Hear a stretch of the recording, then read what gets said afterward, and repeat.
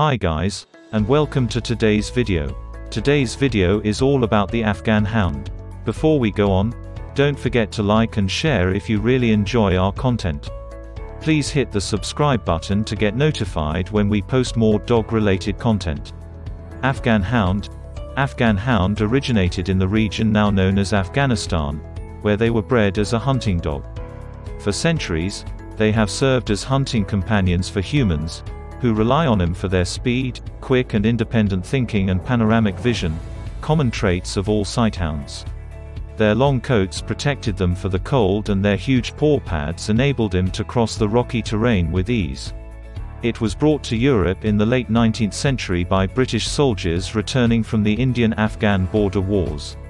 By the 1980s, Afghan hounds in America had become mainstays of the show dog and obedience circuits. First, let's have a look at the pros. These dogs are social and loving with the members of their human family, making them a sweet family pet. Energetic. If you are looking for a dog breed that is energetic and pushes you to get out of the house, this is the right pup. These dogs are typically gentle, loving, sweet-natured, and calm, unless they are on the hunt. Shedding. If you are looking for a minimal mess and brushing, these dogs shed surprisingly little for having such a long coat. It's now time to look at the cons. These dogs usually do not stay comfortable in small spaces and need a spacious area to let their energy out. This is not the dog breed to get if you want 100% obedience. Chase instinct. These dogs have very strong chase instincts, which may not be best for small animals or especially excitable children. They will tend to be standoffish with strangers or guests, which is something to be aware of if you entertain a lot. Grooming. Even though they do not shed a lot, it takes a lot of time to groom these dogs because of their long, silky hair. This isn't a great breed for first-time dog owners who aren't confident with training. Although Tartsies are intelligent dogs, training the dog can be a challenge, especially for a less experienced dog owner. Interesting facts.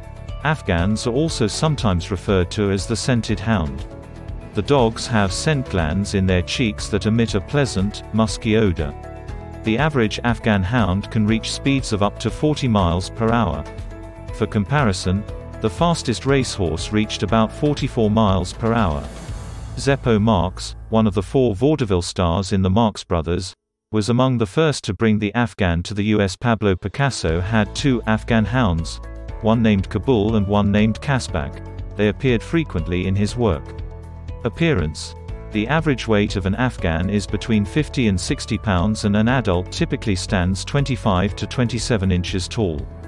This breed can display single solid-colored coats or bi-colored coats. Black Afghans, blue, cream, red, silver, and white Afghan hound coats are staple colors. Some Afghans will grow a bear called a mandarin beneath their chin, but not all Afghans will have this as adults.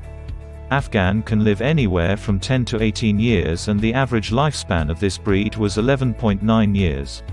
Shedding and grooming. Afghans have a very low shedding potential and only shed on an occasional basis, and that too in a very limited manner. They've only got one coat instead of other breeds, which have both a top coat and an undercoat. Their coat is more like human hair because it's in a constant state of growth and needs regular trimming, just like humans. Daily brushing will be needed to prevent tangles in the coat. Owners will need to dedicate hours each week to this process.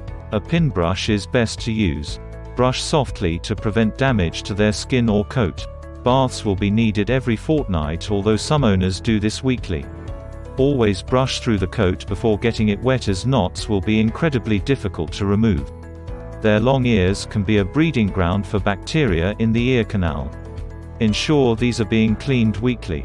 Nails will need to be trimmed fortnightly if they haven't been filed down naturally. Teeth should be brushed at least 3 times a week, although vets recommend daily brushing. Despite the long, silky coat, the Afghan Hound really doesn't shed all that much. While the coat is thick, it is just one layer, so you don't have any undercoat shedding to worry about. Cost. On average, an Afghan puppy will cost $2,250 in the USA, and most puppies can be found between $2,000 and $2,500. An Afghan grooming session can cost around $65. Grooming an Afghan hound is a costly affair. The average price of an Afghan puppy in India is around 60,000 to 80,000 rupees. Price range can vary based on the dog's quality, lineage, location and quality of the breeder. Exercise and trainability. Afghan will need more than 2 hours of exercise each day. They love being outdoors and are better suited to the country lifestyle. These dogs excel at lure sports, tracking, racing, jumping, and other canine sports. Afghan dog racing sports can give your active hound a great regular outlet for all that pent-up speed. Introduce your dog to as many new people, things, and places as possible whilst they're a puppy.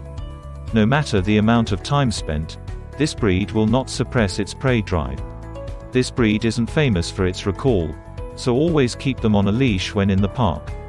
Thanks to their loyalty and devotion to their leader, house training won't be too difficult. Harsh training techniques should be avoided and will cause this canine to withdraw. It is moderately easy to teach an Afghan puppy potty training, provided they have a garden. As soon as they arrive in their new home, the Afghan should be taken outdoors every 2 hours, and every 15 minutes after eating. Socializing your dog will help to prevent any aggression when your dog is older. So it's really important. Afghan puppies will need extensive socialization to prevent shyness in their older years. With consistent, positive reinforcement training, they are typically easy to house train and learn basic commands quickly. Intelligence.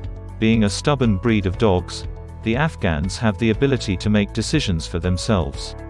According to The Intelligence of Dogs by Stanley Koren, Afghan Hound is ranked 79. Understanding of new commands 100 to 500 repetitions and obeys first command 20% of the time or better. Swimming. Some Afghans absolutely love to swim in a big water body, but others might not like to get themselves wet. Therefore, if your Afghan is comfortable around water, then certainly take your pooch to a pool or a beach, but if it seems hesitant to get in the water, then you shouldn't force it to swim. They love to swim when the weather becomes too hot or when they have to save their drowning owner. The Afghans look more beautiful when they come out of the pool after having swimming. Barking. Afghan hounds do not bark all that much. In fact, these pooches are very rare barkers. Some hounds used to bark once or twice when someone stranger visits their owner's home. They only bark when they want the attention of their family members for something very important. Weather and climate. Being originally from mountainous regions of Afghanistan, it is well suited to cold weather. They have a thick and long coat that protects them a lot under harsh climatic conditions and in low temperature areas. Therefore, this is a suitable breed for those people who reside in highly chilly or wintry areas. Afghans have a decent tolerance to heat and can easily thrive in moderately hot areas. But if the temperature outside the house goes a lot higher than their comfort limit, then these pooches may require some kind of protection and care from their owners. Apart from this, these dogs are quite fine in most of the warmer areas in this world. Friendliness. Afghans' large size and independent nature suit them as an adult companion. However, they are not appropriate for children. They will never intentionally harm a child, although smaller children could accidentally injure due to their large size. If Afghans are given proper social training, they can learn to become loving and friendly with children. Due to its strong prey drive, smaller dogs could be viewed as prey. To make Afghans friendly towards dogs of other breeds, appropriate early training is necessary, as Afghans do not usually enjoy the company of other breeds. An Afghan will be friendly with other Afghan hound dogs and will cherish their companionship. Cats, like other small animals, are considered as a natural prey by Afghan hounds. They may give cats a sudden chase when around and within sight. So, it is recommended to keep them cautiously leashed. Generally, the Afghans are known to remain quite reserved with the strangers. These pooches are not overly expressive or demonstrative and they tend to remain fairly quiet around the strangers. They can become more sociable with other people through proper guidance and early socialization. Adaptability. An Afghan hound will be happy curled up in an apartment, provided they receive enough exercise.